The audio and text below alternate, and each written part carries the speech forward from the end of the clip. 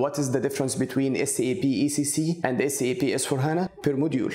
So if you are working on finance module, on materials management, sales and distribution, and I'm also going to tell you how you can find the difference between the different SAP S4HANA versions that have been issued by SAP until now. Whenever SAP releases a new SAP S4HANA version, they also release a document that's called SAP Simplification List.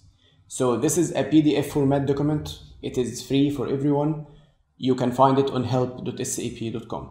And this document includes all the updates, all the differences between the old version and the new version. So if you go to the first document, the first simplification document released by SAP when they started SAP S4HANA, you will find the difference between S4HANA and ECC.